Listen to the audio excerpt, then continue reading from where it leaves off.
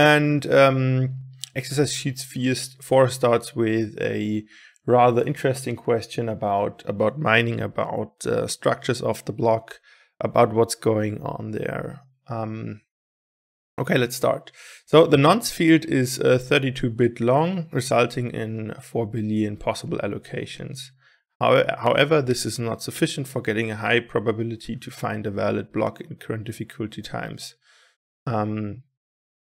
So a lot of hashes required for finding a valid block. I'll tell you how I got to this number, and explain possible changes that you can introduce in your block to change the hash without making the block invalid. Discuss which of these changes are more expensive than others. So this is a question that directly is for miners, so to say. So a miner wants to create new blocks, and they need to think about, okay, how can we create proof of work, so how can we solve mining puzzles in the most efficient way possible. So if you want to change your nonce field, so to say, you need to think about, okay, what are the cheapest changes, or if your nonce field is overflowing, so to say, you need to think about, okay, what are cheap changes I can make such that I can restart using this nonce field. And we have two numbers here. This 4 billion here, possible allocations for the nonce field, so that's a fairly easy number. So we have 32-bit, so 32, 2 to the power of 32 is this 4 billion number. So these are all possible allocations, and this 6.4 times 10 to the power of 22. That's the reason for that number, is that we usually have one. We have our hash rate per second. So currently, I think we had 100 million terahashes per second. So a crazy amount of number, and you have to obviously multiply it by 60 seconds and per 10 to get to your 10 minutes. So that's the average a block is found. So we can take a small look at a block explorer and see if that's really the case, and about what's going on there, so that you see how far the blocks are between each other or not. So we have our Chrome here, as you can see, and you can see it's not always the case. So that's the last block for today. So 1401, that's a little bit of time ahead. I think that's because of the timing issues. So this is a different time zone, so therefore these numbers are not German time, but some other time. So it's not, so 13 minutes, 4 minutes, then it was 8 minutes, then it was 25 minutes. So this has a variation within, but on average you can assume that it's roughly 10 minutes. So this is the number. How do we get to this 6.4 times 10 to the power of 22? So that's the reason for that.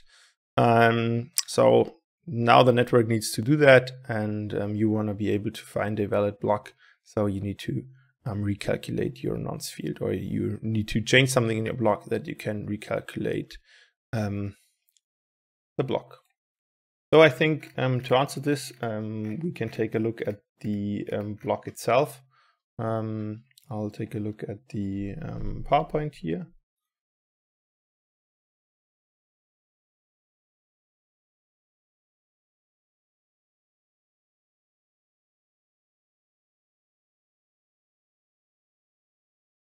Very good.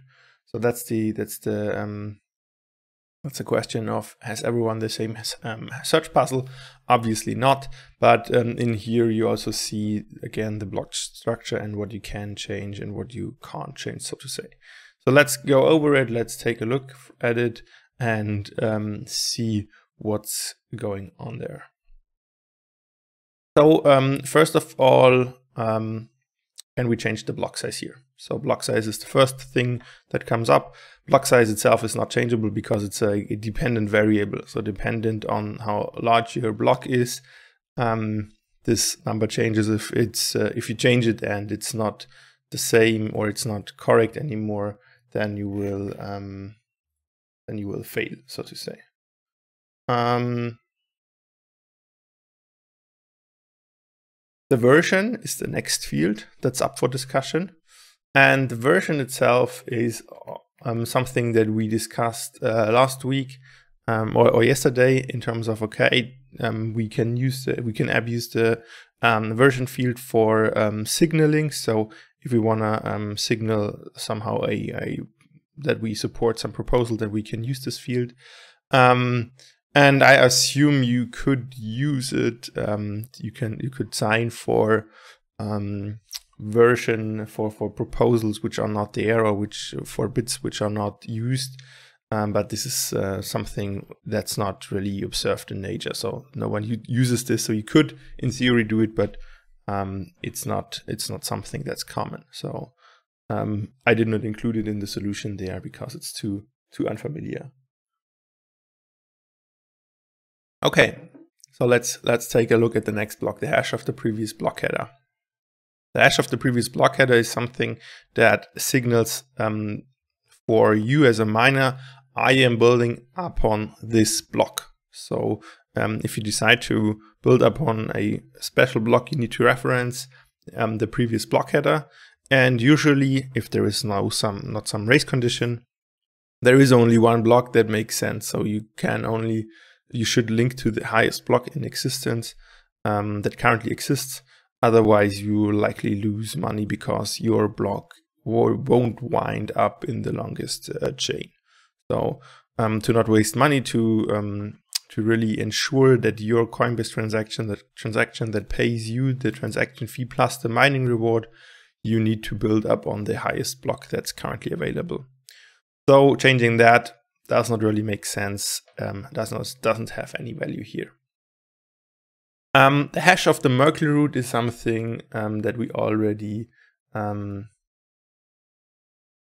discussed already.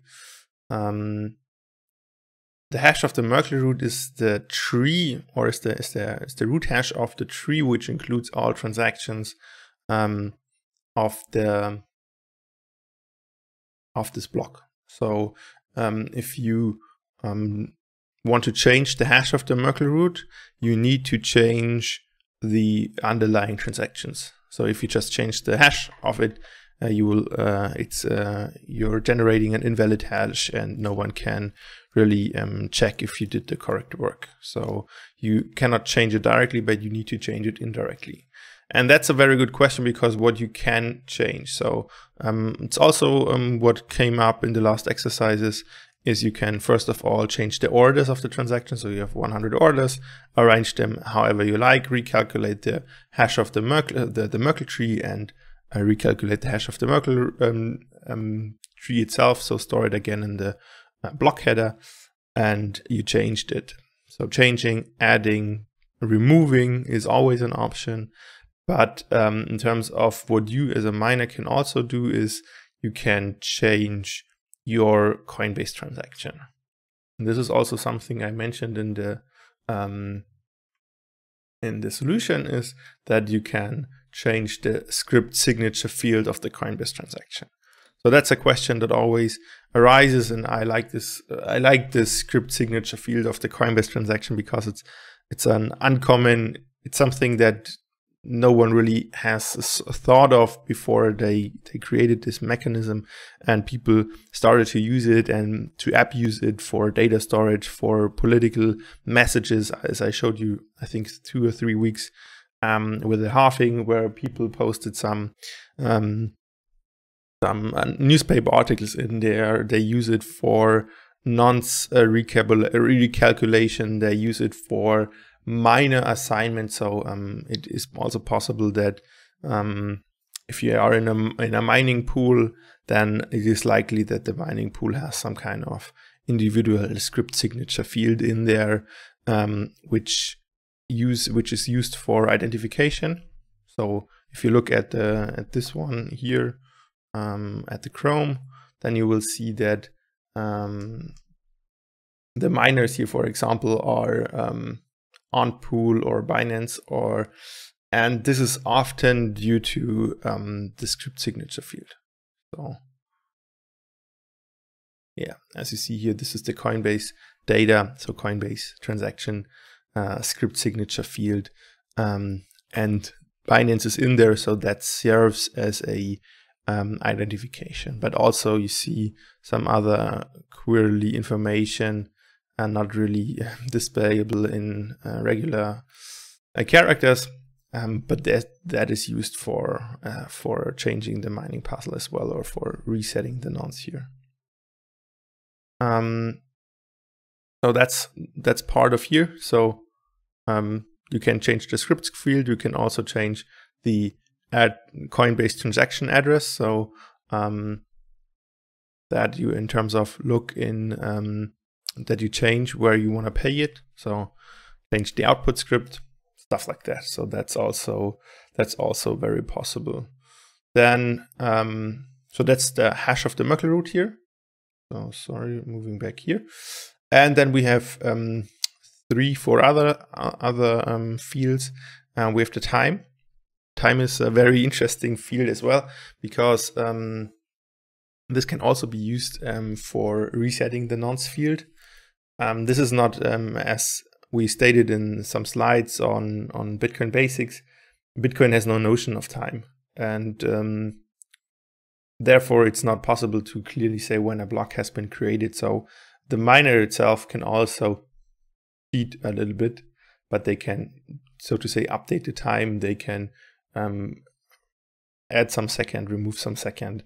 That's not an issue. So the last time I looked at it, they are allowed to have a corridor of, I think, up to 2 hours or so. So 2 hours, that's a little bit what they can change within there. But that's something also you can consider. The difficulty is also not really changeable, as it's constantly recalculated every 2016 blocks. And if you recalculate it, then it's fixed for these 14 days. So if you would change it, people or other miners would say, okay, that's this one has made it a little bit lighter for more easier for him to calculate this solution for this mining puzzle, and therefore it's rejected. So you cannot really change the difficulty as well. And the nonce, obviously, that's the field we're talking about. We want to reset, so that's off limits here. And the transaction count is also a dependent field. So you cannot change it by itself, but you would need to change the transactions down here. But if you change the transaction down here, you automatically also change the hash of the Merkle root here. So that's for sure. Now it's a very good question. The second part of the question, if you looked at the PDF here, is we discussed what possible changes we can introduce in the block, and discuss which of these changes are more expensive than others. So why again are we discussing which are more expensive than others? The reason for this is that the miner wants it as easy as possible. And I think I explained it a little bit already. So you have to think about the operations you want to make, or you need to make, to actually facilitate this change, and how fast you can move on to just changing the nonce field. So obviously the easiest ones is the nonce and the time, because these are independent from everything else. So there is no further recalculation done or something else. That's just a very easy part here. The script signature field of the Coinbase transaction is also very cheap, because you only need to recalculate parts of the tree. So as you might remember, you have your tree, and everything stays the same except one transaction. So you would only need to be able to recalculate this part of this tree that's going on there, that's involving this Coinbase transaction. And everything else in terms of, for example, if you want to change the transaction output of your Coinbase transaction, then you would basically say, okay, I need to create a new address, and this address needs to be generated. So this is also computationally more expensive than other operations. What else? What else did we discuss? The ordering of the transactions would allow us to, or would require us to recalculate the complete tree. So that's definitely an issue. Or that's more computationally expensive, also depending on the number of your transactions. So if you only have 2 transactions in there, it's not then a big deal. Then you have 2,000 transactions in there. And also introducing new transaction could also lead to the recalculation of parts of the tree.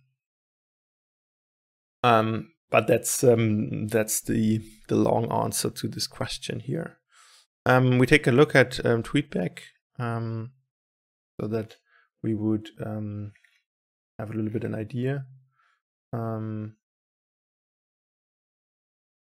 So the first question is, can you explain what the issue is with this number, why it is not sufficient in easy words? So the issue with this number is that as you know from the first exercise from cryptographic basics, we had some kind of number we wanted to add towards the string and recalculate it then. And that's not an issue because this number can be independent, can be indefinitely large from this exercise back then. So it wouldn't mind if we would add thousands of numbers behind there. We could always find another number, or we could always add another number. But the problem is that this nonce field is limited, and this amount of maximum allocations, the amount of possible values that can be selected for this nonce here, is rather limited. So it's 4 billion. It's not that limited, but it's, in terms of Bitcoin, it's very limited to do this. So that's the general issue here. So we need to find other ways how to reset, so to say, this nonce field.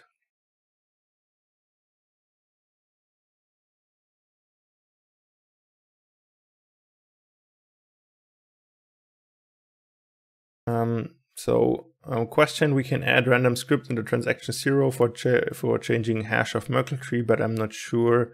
Can we still take mining reward and transaction fees when we add random script in a transaction 0? So if you send your 50, or not your 50, but your 6.25 plus your transaction fee towards a random script, you will lose the money, a lot of money you lose. But obviously you could integrate, for example, a second transaction output with 0 Bitcoin in a random script. So that would work to change it. But that's something I would subsume under what I told you about changing the Coinbase transaction.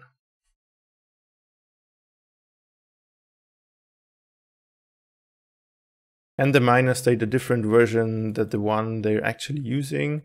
I have no idea how other so other nodes would probably reject blocks generated by another version. So the version has to be correct, I think.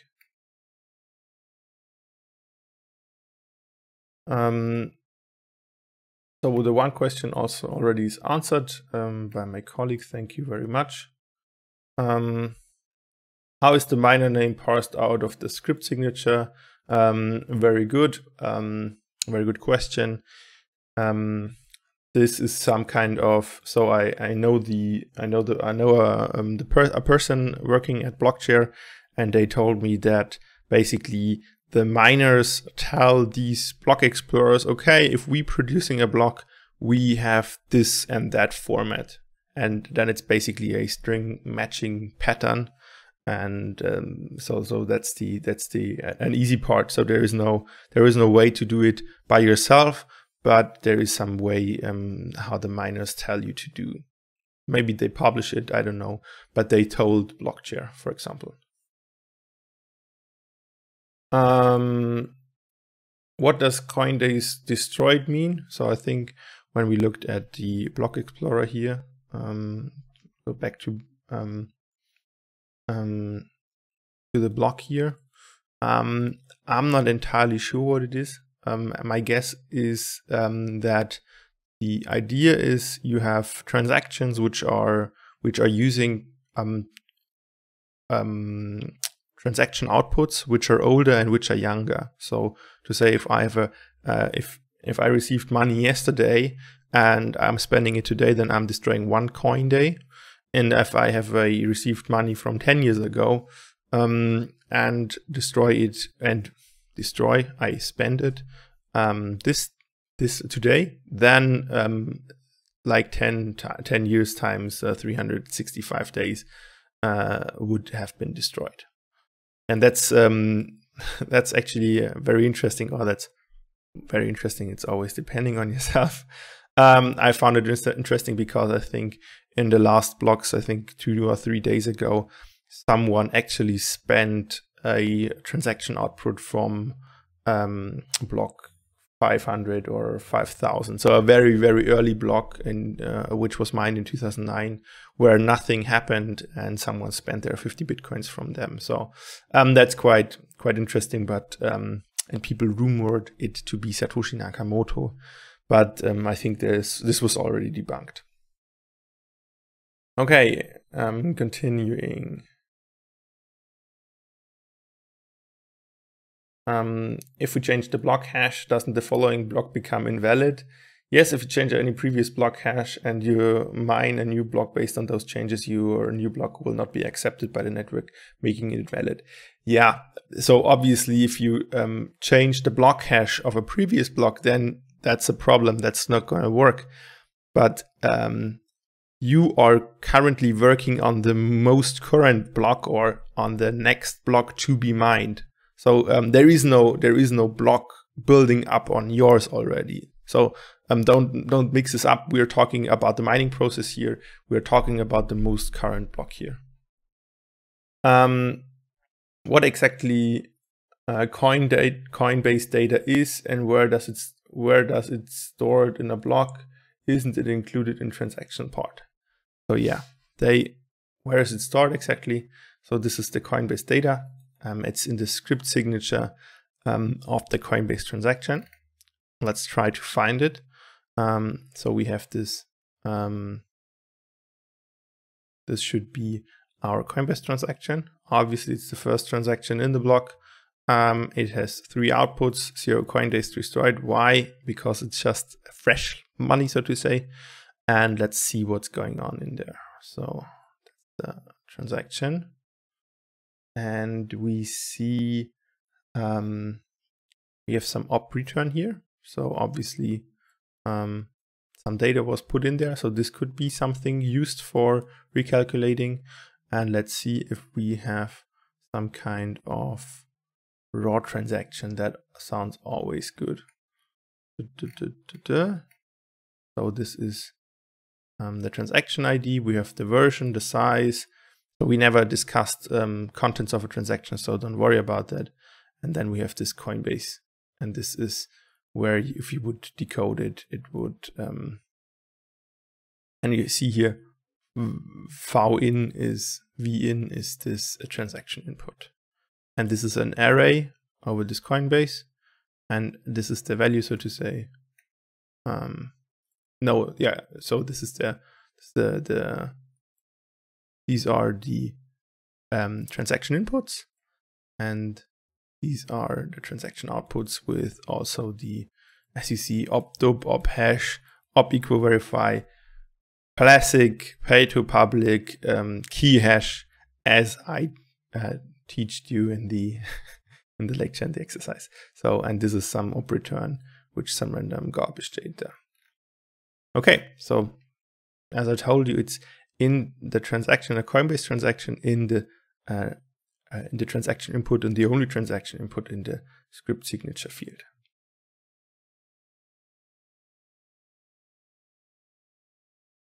I didn't quite understand, why are we trying to make changes in the block? How does it help in calculating the nonce faster? It does not help you in calculating the nonces faster.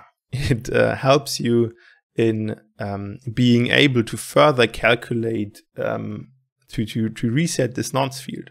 So again, I'm trying to explain it in simple words. So maybe I can do a little bit of drawing here. So we have a nonce field, and we start with almost zeros. So it's 32 bits, so it's 32 zeros. And we start, and someday we will arrive at this number, and in the end we will arrive at this number. So we exhausted all possible. We tried every number in this area from 0, 0, 0 times 32 times to 1, 1, 1 32 times, and we exhausted. We did not find a solution. So we need to change something in the block so that we can reuse this area here, this one, to continue trying to solve this puzzle. And because this number is only 4 billion, and 4 billion is much smaller than this 10 to the power of 22. So these are other numbers. Yeah, so you need to do that. And so it's not actually not that. That's maybe a little bit over exaggerated, but it's definitely smaller. So your job to calculate how often miners have to reset these nonce field until they find a valid solution. Okay, no further questions. Very good. Let's continue. What does probabilistic consensus mean? Probabilistic consensus is a concept we introduced in the slides here.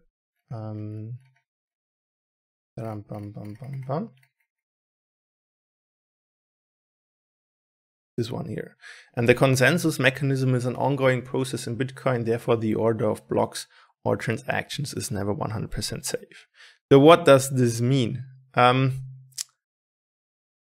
issue with ongoing consensus is that you can never be 100% sure that the order of transactions is correct and that the transactions included are actually there. Why? Because if you remember from when we talked about 51% attacks, there is a possibility that an attacker can manipulate the history, and that transactions, that blocks, which you see now, may not wind up in the longest chain in the future. And this can be quite dangerous, and this is that's often a legal issue in terms of why can't we use blockchain for more for business transactions, or Bitcoin in this example, because it's only Bitcoin, or Bitcoin is has a probabilistic consensus.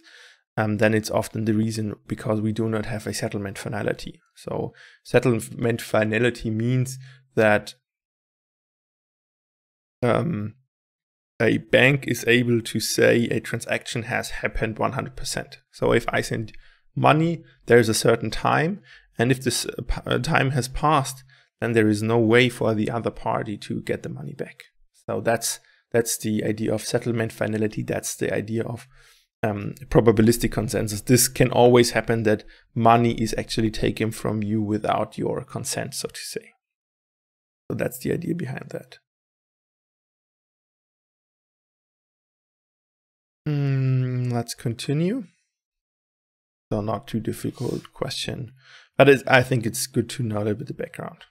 Briefly describe 2 incentives for mining and full nodes to participate in the Bitcoin network.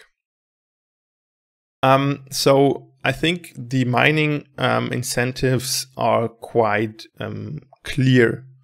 If you want to mine, then obviously you are able to produce blocks, or you're able to pour a lot of energy into blocks, and out of that you earn your money. So you have costs in terms of energy, in terms of hardware, in terms of maybe employees who do all the stuff for you, but you also have the reward in terms of a mining reward, currently 6.25 Bitcoin, plus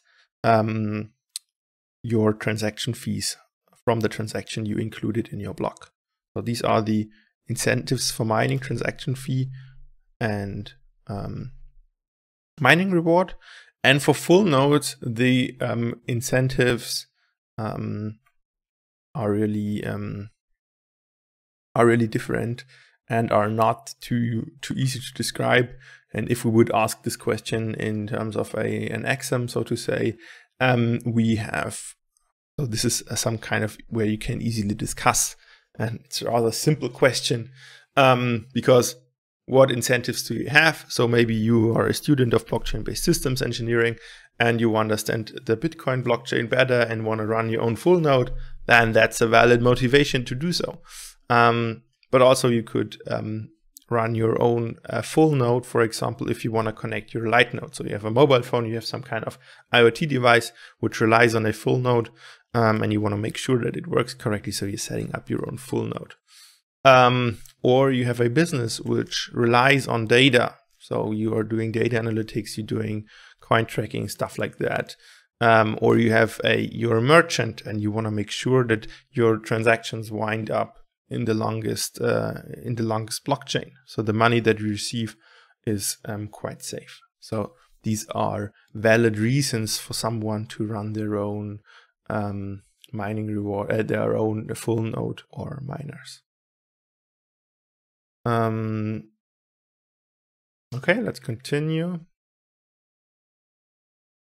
with the sheet. Suppose a miner creates a double spending transaction and manages to mine the transaction in a block. What happens to the other transactions in the block? So that's a very interesting question, and maybe I need a little bit of elaboration. I think I did this last week already, where I explained a little bit the idea behind this. But let's try again. So we have a blockchain.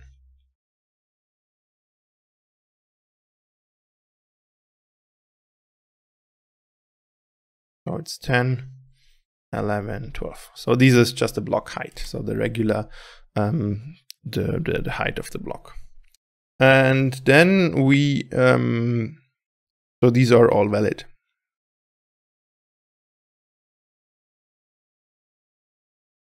What does valid mean?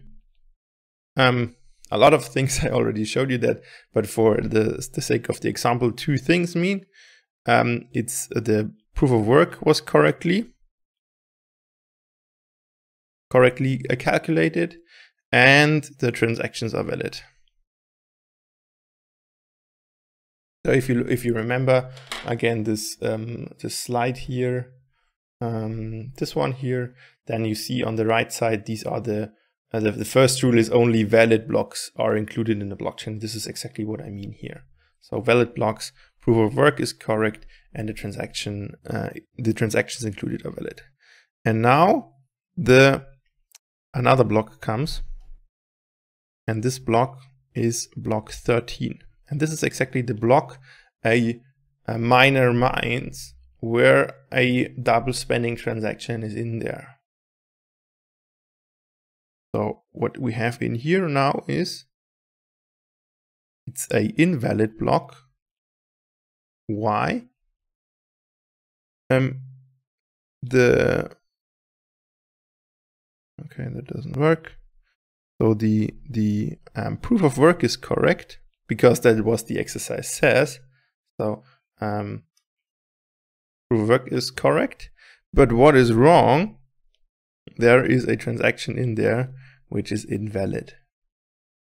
And if one of these two parts is invalid, obviously the complete block is invalid. So what is going to happen? Other people are very likely to say, okay, this block is garbage, we do not accept it. And there will likely be this scenario like this. And now the question is, what happened to transactions that were actually in this block 13? And the overall question is kind of confusing, and that's a little bit to distract you a little bit from the very easy answer, because the answer is the very easy answer is that what happens to transactions which are, sorry, you don't see that, is on the slide behind this simulation here. What happens to transactions which are included in the orphans blocks? Because it does not matter if this is an orphan block, an invalid block, or the block never existed, or whatever you do with this block. The central network does not care what you did to that block, if it's invalid or not, if it's orphaned or not. So it has no influence on your current situation. So transactions that are included in there, if they are later on valid, they will be continued later in the blockchain. And if they are not valid, then because double spending attempt, like the transaction from this attacker here, will not be included in the longest chain. So invalid transactions never reach the will never be included in the longest chain. And valid transactions, if they use proper transaction fees, if they have very low transaction fees, it could be that they do get not included. But if they have proper transaction fees and if they are valid, they will always wind up in the longest chain. So that's for sure. Well, let's take a look at tweetback here.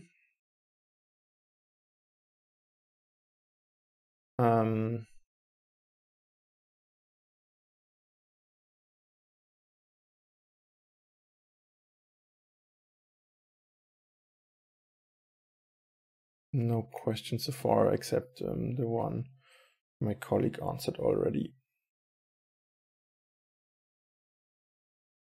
Okay. There's one question wind up. So transactions in orphaned blocks are re-added to the mine pool. Very good questions. Are they re-added or not? It really depends on which mining pool you ask. So which memory pool, sorry. Or actually, yeah. So in most memory pools, it won't get added again. Why? Because it's already in there. It has never been removed. So if you have a block which you don't know of or which you received but you did not consider it, then you did not remove this transaction from your memory pool.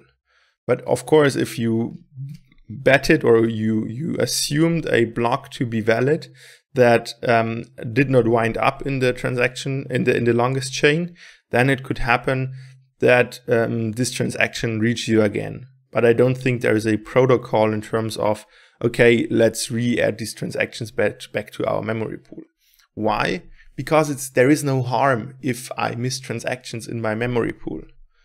So if I'm a miner, I obviously want to have a large memory pool. I want to know of all valid transactions because I want to be able to include the transactions with the most profit for me, with the highest transaction fees for me into my block.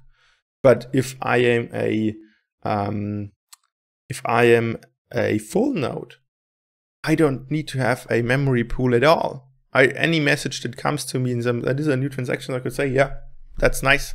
I'm not interested in that, because when I receive a new block, I also receive the transactions in there, and therefore there is no need to keep them in your memory pool. So it is not important that you have a memory pool, except you're a miner, and it is not important how large your memory pool is. So this is also what's going on. Sometimes the Bitcoin memory pool has a maximum limit in the Bitcoin core client.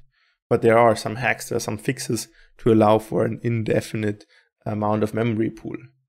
Why is this useful? Because, as I said, as a miner, you want to have the most knowledge. You want to know the best thing here, the best transactions for your block.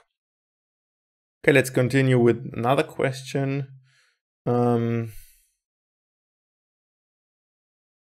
Serious question, could I DDoS the system by publishing a lot of fake transactions such that the checks and the memory consumption grow very large?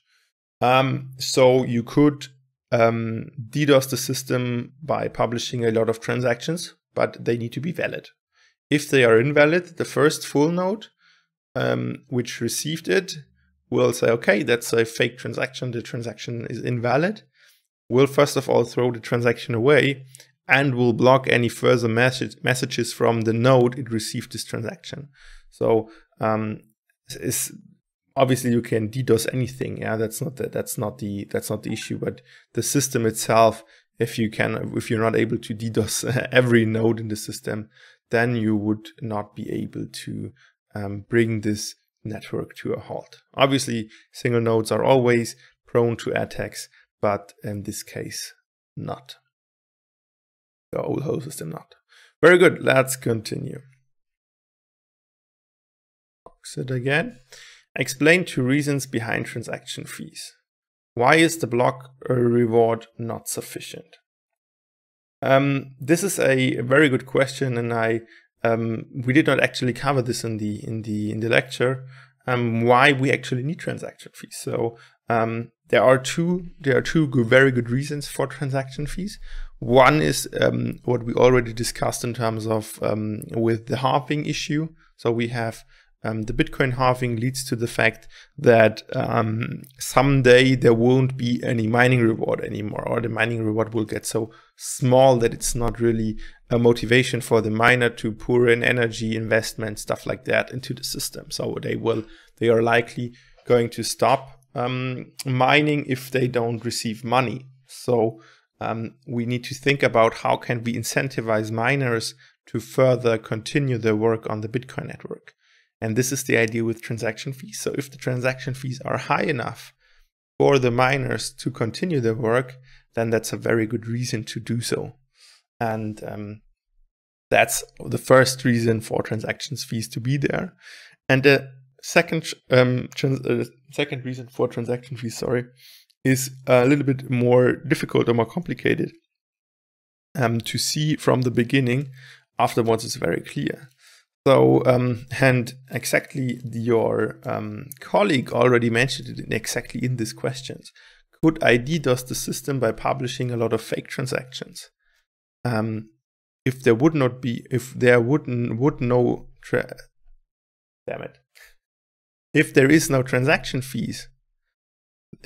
transaction fees, then you would be able to create transactions that don't cost you money. And therefore, you could bring the system to a halt or overload the system by creating that many transactions. But if there is a cost assigned to each transaction, you have to spend a shitload of money to really get the system down. And in the end, you lose a lot of money, but it maybe takes 2 days, 3 days, a week until your transactions are gone. But then it will continue to work normally. But that's definitely an issue. So in 2017, and this is what we saw in the slides here. Let me check if I have them with me here. PowerPoint.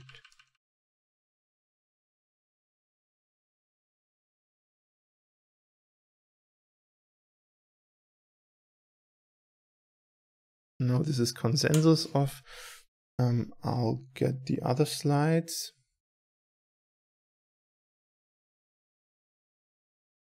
Let's do it like this. More easier.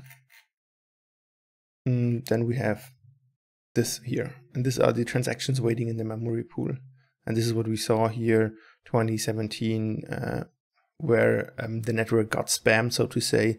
It's unclear if they actually spammed it. Or if it was the high demand that led to this high delays, but that could be interpreted as spamming. Okay, so these are the 2 reasons here. Any questions on tweetback?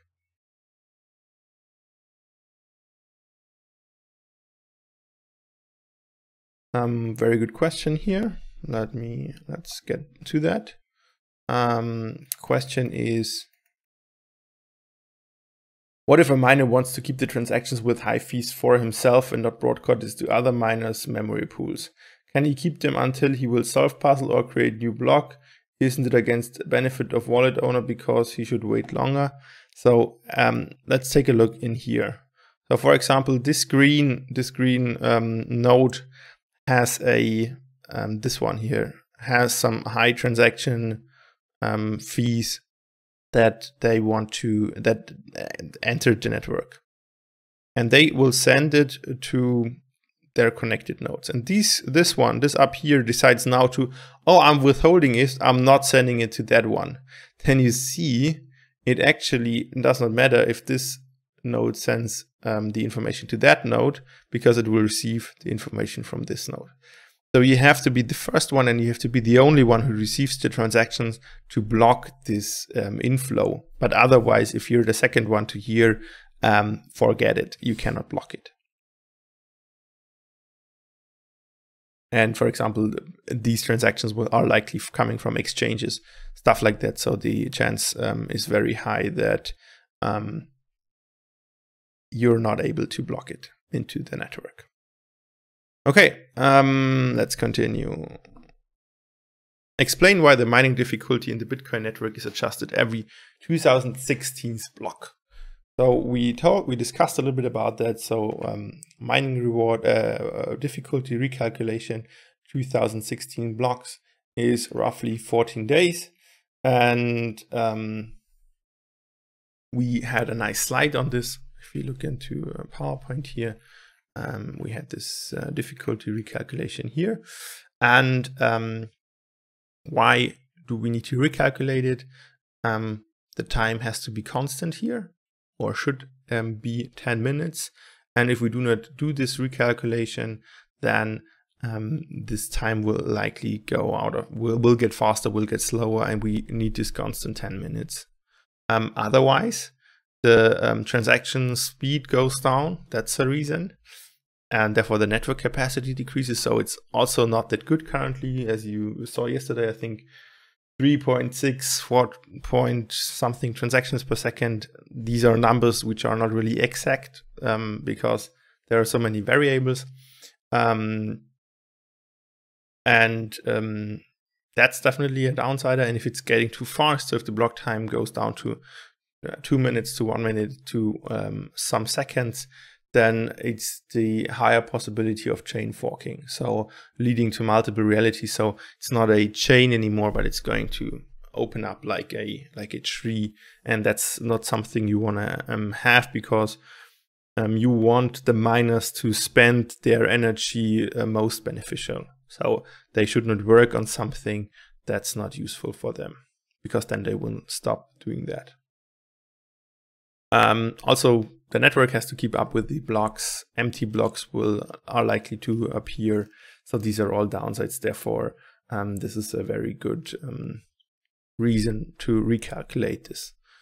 Every 2016 blocks. This is an arbitrary number from Satoshi Nakamoto. Other blockchains have included ways to recalculate it basically on each block.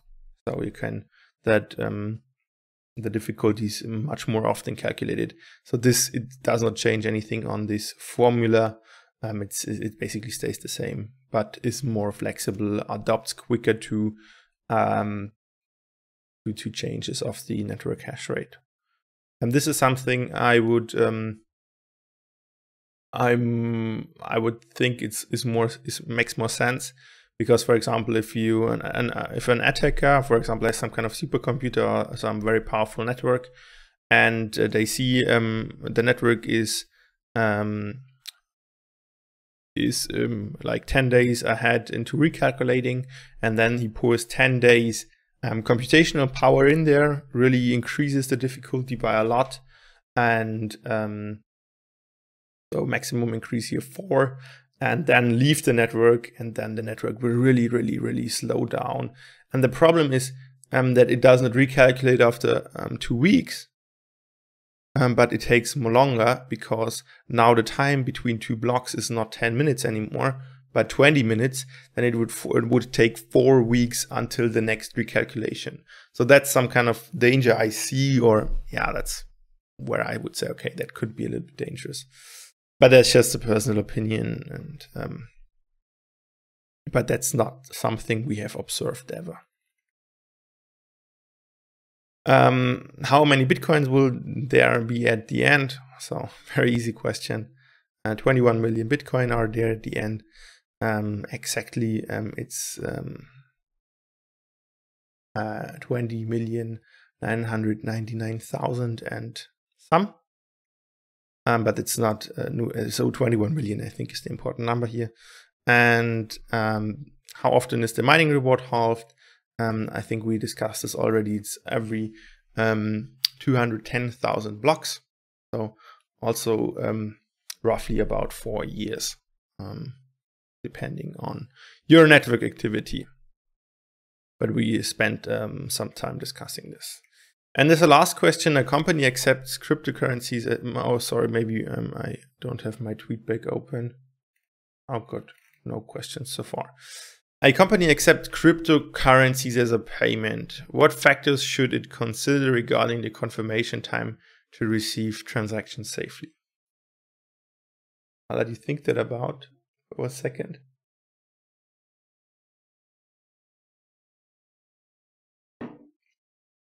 So when we talk about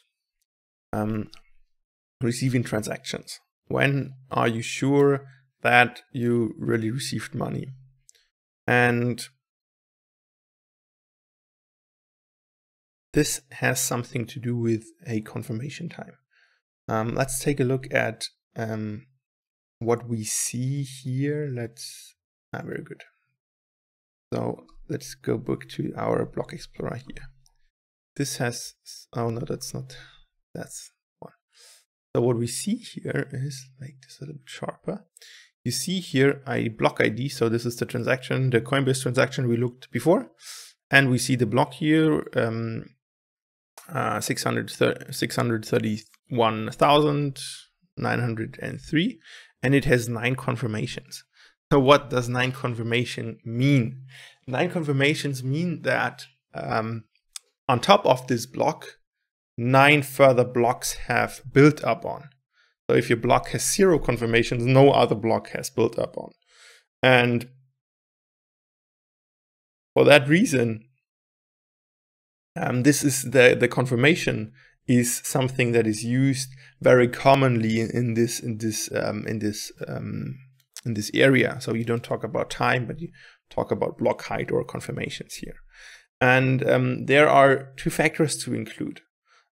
First of all, it's the majority of the network, so to say.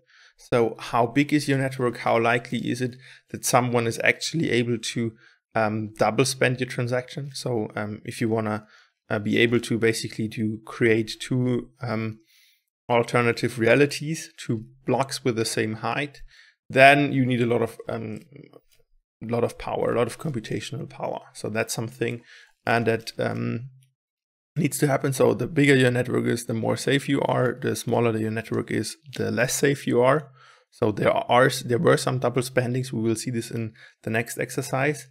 And also the amount of the payment is very important. So for example, if you think about I received a transaction which is worth $10. No one will spend $10,000 to create a double spending pattern. They will say, okay, that's just you have to think about costs and benefits. Yeah. So the attacker wants definitely a benefit, more benefit than costs. So smaller transactions are not that critical, but higher transactions are more critical, are more dangerous. Also, the identification of the counterparty could be a reason you should consider. So, for example, if this is an anonymous guy who is, you don't have anything from him, then you're not able to go after him. So in terms of a legal sense, you cannot really do this on-chain, but you have to go to courts or to your police, something like that. So that could also be a consideration. And other parameters could also influence this decision: network activity, previous experiences, own business model.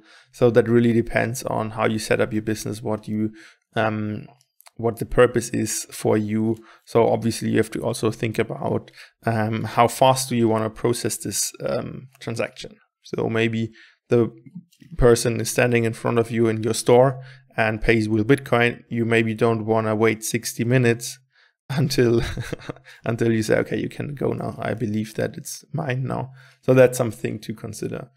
But these are the main, so I would say the main two are the majority of the network and the amount of the payment, and others would be the identification of the counterparties and further parameters here. But in general, for example, if you look at, we can now do a little bit Googling together. For example, let's look at Kraken is a exchange confirmation time. And what they do is cryptocurrency deposit processing time. So what is a deposit? So for example, you have a Bitcoin, you have 10 Bitcoins on your hardware wallet, and you now want to trade with it. And if you want to trade it, you need to first send it to an exchange. You need to deposit into exchange. And Kraken is an exchange which allows you to change your money for your Bitcoins for money. So we can look at this, and then we have a little bit discussion, describe this this description, and I also explained this to you, and then you see something like here. So you see Bitcoin, they call it XBT. That's a Kraken specific number. They say 6 confirmations, so about 60 minutes. But for example, if you look at Ethereum, that's also what we're going to look at. It's 30 confirmations, so 30 blocks. But as the time for a block in Ethereum is 10 to 15 seconds, this is a much, much lower number.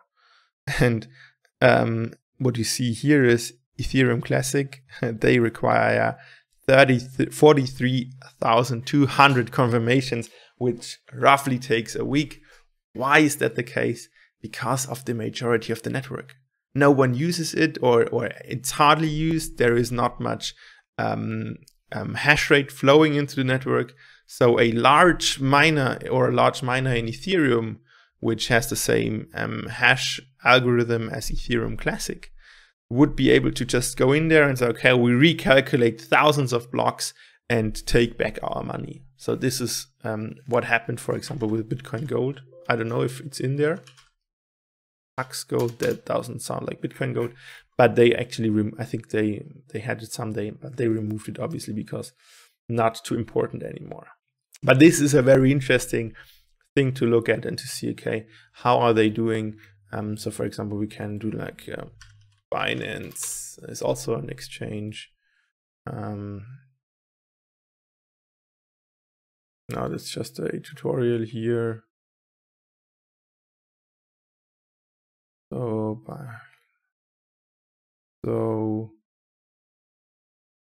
for Ethereum, 12 block, so from 30 confirmations to 12 confirmations, and has been halved to 1 block confirmation in Bitcoin. So they are much more confident with these systems and than Kraken is. But interesting to see how they understand it.